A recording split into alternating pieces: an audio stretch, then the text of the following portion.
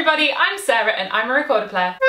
Today I am going to be giving you an introduction to the voice flute. This is a pretty lesser known variety of recorder, and despite being called a voice flute, it's neither a flute nor uses your voice. It's actually a recorder in D, so a tone higher than the tenor or a minor third lower than the alto. Called the voice flute because it fits the range of the human voice. It's typically used to play French Baroque flute music, to be specific, and it sounds like this.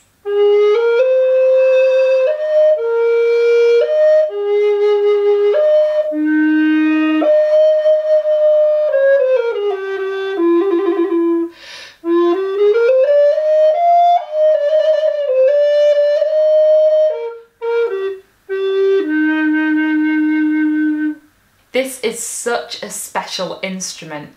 It's small enough to be agile like the alto, but its larger size gives it this mournful sound, and all of the cross fingerings you have to use when playing it makes it sound really haunting.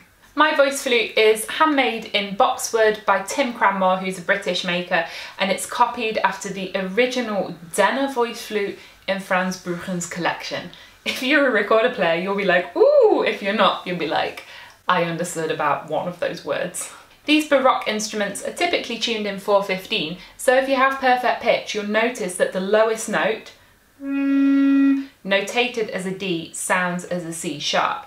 And they fit the same range as the traverso, the French Baroque flute, and play the same repertoire. Right. Normally when I do these introduction videos, introduction to sopranino, bass, garklang, whatever, it's quite straightforward. For the voice flute, I ended up on this rabbit hole of research, getting more and more complicated. Where does it come from? What is it played for? Is it a tenor or an alto? And everything I read seemed to add more confusion to the fire, because fires are fueled by confusion. Okay, I'm gonna need some coffee. For a start, recorders in D have been around for a really long time. Recorder maker Adrian Brown has compiled a database of Renaissance recorders, original instruments still surviving today, and many of these are in D. In fact, there are recorders existing in every key. When we say a recorder is in D, that roughly means that if you close the holes and then play a scale up, that's the scale of D major. Those same fingerings on a tenor will give you the scale of C major, on an alto, F major. And then when we get to the Baroque, I'm talking 18th century, late 17th century here, there are many original voice flutes surviving, so we can look at them and be like, oh, the number in my head is 35 instruments surviving, but there are undoubtedly more. Most of these original voice flutes were being made by Bressan, a very well-known recorder maker resident in England. Now, the interesting thing about these Bressan models, according to our recorder maker Tim Cranmore, was that the bore was very wide, giving a range of only an octave and a fifth. Ooh, normally Baroque instruments can go much higher. Tim pointed out Bressan was a master recorder builder. He knew how to build an instrument with 2 octaves, so this must have been a choice. Tim's theory is that these Bressan voice flutes weren't intended as soloistic instruments, but as consort instruments, intended to be played together in a group, and that's going to be important later. There are other voice flutes surviving from makers such as Rippert or Stainsmeat, but a very interesting one is the Denner model. Mine is modelled after a Denner. Long-time viewers and recorder nerds will know that I love a good Denner. Was a recorder maker who later lived in Nuremberg, and he trained in France. He left behind an instrument in D, though, according to recorder maker Jacqueline Sorel, she reckons that this wasn't actually intended as a voice flute because the proportions and the build of that instrument are different to voice flutes at the time. Maybe it was intended as a high tenor recorder or a low alto recorder. Because here's where it gets confusing. The name of the recorder's voice, soprano, alto, tenor, bass, isn't only about the pitch it's at, but its build and design and function. You'll have voice flutes at low Baroque pitch sounding at the same notes than tenors at high Renaissance pitch. What does this mean and does it matter? Well, I'm getting there. Okay, so there's quite a few instruments surviving, but are people talking and writing about these? In my research, I came across this amazing article by David Lasocki. You can buy it from his website for $1. So if you're into voice flutes, please go and do that. The first example we have of voice flutes being mentioned in writing was in the diary of Thomas Bressan in the late 17th century. He was an amateur player who was jotting down some notes and exercises for practicing his recorder. What a good student. And he wrote, "For my great flutes, 1 tone and a half lower than the treble common flute." So this treble common flute's our alto, the great flute is our voice flute. Another example in writing were in the household objects of the Autoteur family, very famous family of composers, musicians, instrument builders. Time for me to pronounce some French. So in their household accounts, they mentioned taille des flûtes or altos and grosse taille des flûtes or voice flutes. Notice how the voice flutes are basically called big altos. Okay, this is further argument for the side that a voice flute is a big alto, not a small tenor. Then in 1721, you have the composer and performer Louis wowing the court at Versailles by playing in a way that it sounded like there were 40 men having a brawl. And here, in the record of these events, voice flutes are referred to as flûte de voix, voice flute. And we see this flûte de voix translated into other languages. For example, in Amsterdam, it has been recorded as a zangfluit, that's literally song flute. Even though the names weren't standardised, these instruments were evidently well known. So what kind of music was played on them? In David Lasocki's article, he sets out a convincing argument that the voice flute came to prominence in the compositions of Lully. French composer, loved writing for ballet and dance, loved writing for the recorder. And here you have these grand compositions, and there are pieces of music with recorders doubling the human voice. The human voice, singers. These would be altos and voice flutes together, doubling the female singers with continuo as well. And where did it go from here? There aren't actually that many surviving pieces written specifically for voice flute.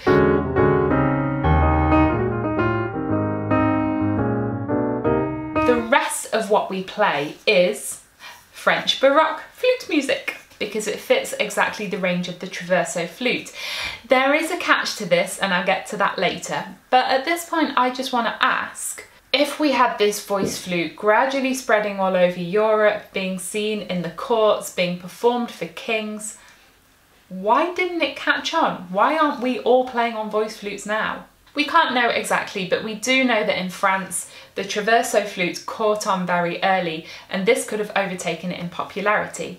We know that the voice flute was popular for longer in England. Another theory I have for why the voice flute didn't stay so popular, I'm going to get into now, and that's to do with how it's played.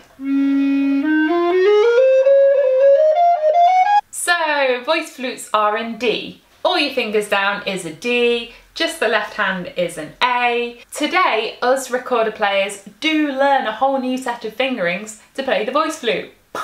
If you want to do this, it's not actually as hard as it sounds. I have a cheat for you if you can already read the bass clef. Take a piece of music, take your voice flute, pretend you're reading in bass clef and add 3 flats.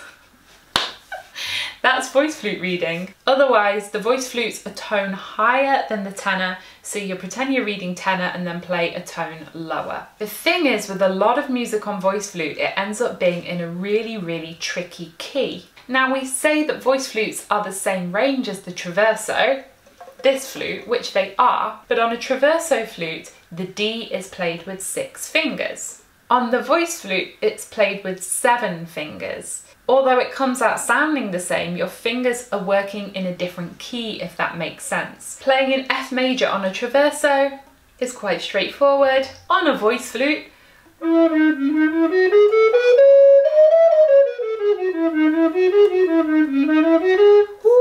this is so interesting to me because cross fingerings give a really different sound colour than open ones.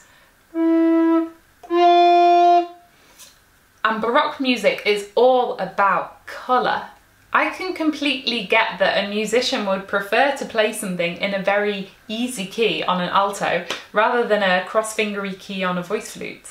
The ironic thing is that when we play a lot of Baroque music on the alto, we still transpose it up a minor third to make it fit. We're still playing those funky voice flute fingerings just on an alto recorder. Oh my gosh, I'm talking myself in circles. Let's play you a little bit of repertoire. First of all, I found you one of these suites by Dupart that is originally for voice flute. I found it on IMSLP, so you can play it too. And indeed at the top it says une flûte de voix.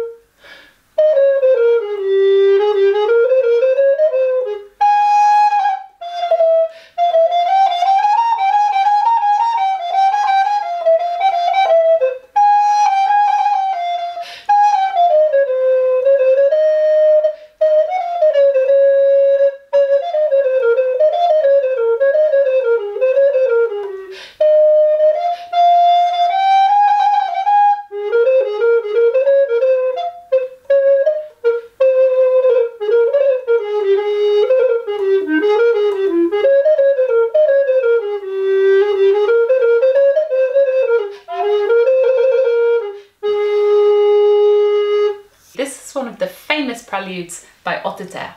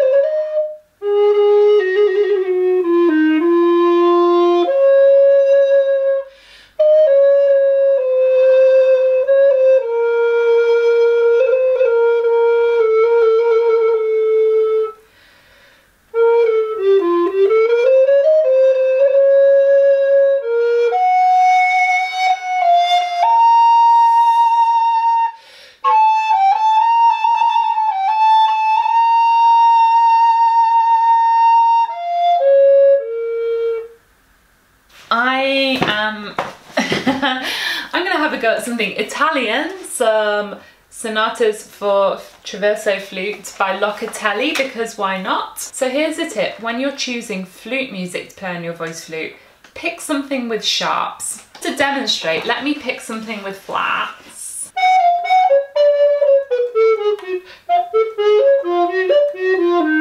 In this passage, every single note ends up being flattened. Look at this.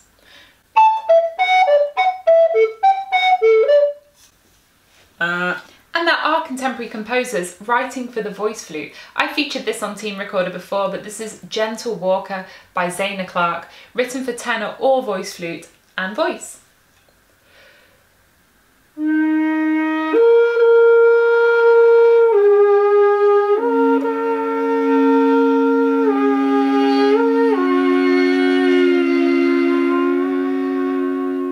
And what about instruments that you can play on today? At the moment that I know of, the voice flutes available to buy are handmade by master recorder makers. I don't know of any mass-produced ones. This means beautiful artisanal top quality instruments, but they come with a price tag. The voice flute models available today tend to be designed after the Bressan or the tenor models that I talked about. You'll notice that it does have the full Baroque range, even though those Bressan models only had a range of an octave and a fifth. That is the wonderful thing about recorders. They're ever changing, ever evolving. Recorder makers today may very well tweak the designs to give that larger range so that it can play the full range of music. It's common practice to take the design or proportions of an original instrument and adapt it into a new size or a new pitch. Because we also have to be realistic for today's market.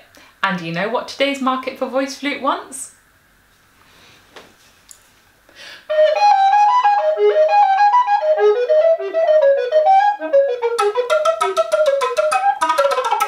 Maybe not like that. Usually these introduction videos are quite simple, but do I dare to make some conclusions? A voice flute is a recorder. When I first got my voice flute many years ago, I was just like, oh cool, recorder in D, let's play. I did not realise what a labyrinth of questions lay behind this. I'm going to put so many links for further research down in the description.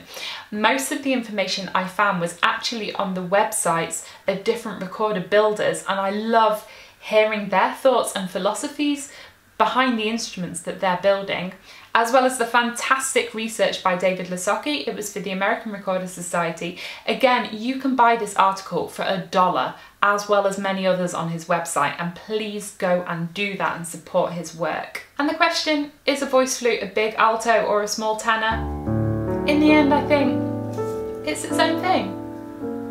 And that's beautiful. Oh my God, a bird just flew right at me in the window. As always, you can subscribe to my channel by clicking on my face down here.